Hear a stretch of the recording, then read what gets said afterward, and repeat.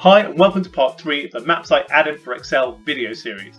In this video we will take a look at the map and dataset options in the Mapcite ribbon. So let's start with the map options.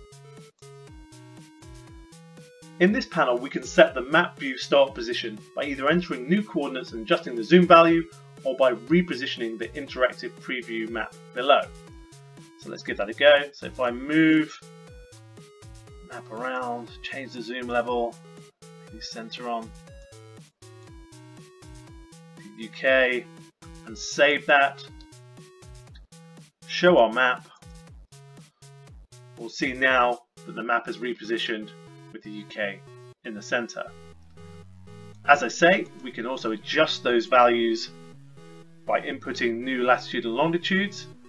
So we can find our lat and longs on our sheet, grab this one, put it here, and the longitude, and put that on there, and there we go. Save that, show our map again, we'll see that it's repositioned our map according to the new latitude and longitude.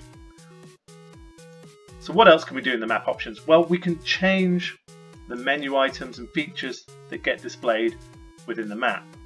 So perhaps we just want the zoom in and zoom out buttons. We can simply deselect all the other options, hit save, show our map, and we'll see that we've only got our zoom in, zoom out.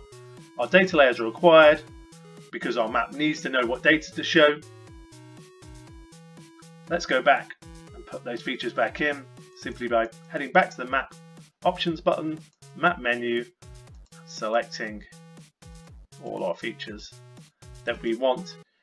You can also hide the menu on load. If we deselect that and save, go back to show our map, we'll see the map menu is closed rather than being automatically open. But there you go, all our features are back and usable again. Now let's have a look at the dataset options. So in this panel we can manage our data set. We can rename them,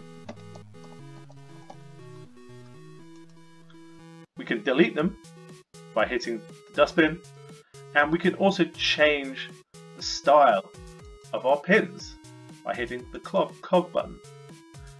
So maybe we want blue pins, and maybe we want to change the clusters to be blue as well. So we simply come in here, select blue, go back to pin image and save our changes. Let's see how our map has changed.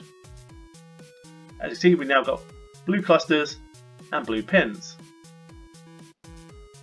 Now if we just want shapes and we don't want pins, we can do that too. Again, hitting the cog, we just select pin shape, and maybe we now want triangles and we want them to be yellow. And we can go back, simply save again, show our map, and we'll see we've now got triangles as clusters and as our locations. That's it for part 3. Thanks for watching.